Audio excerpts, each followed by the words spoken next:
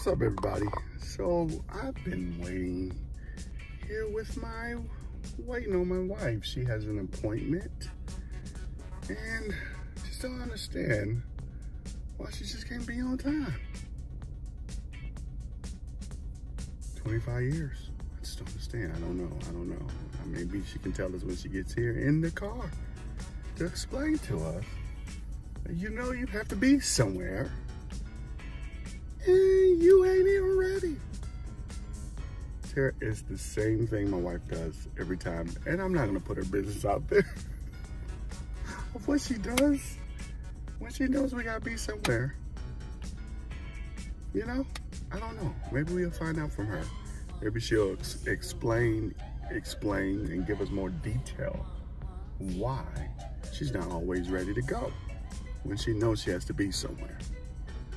It's her appointment, not mine. I know she lied. Oh, here she comes. Let's see what she has to say. Let's see what she has to say.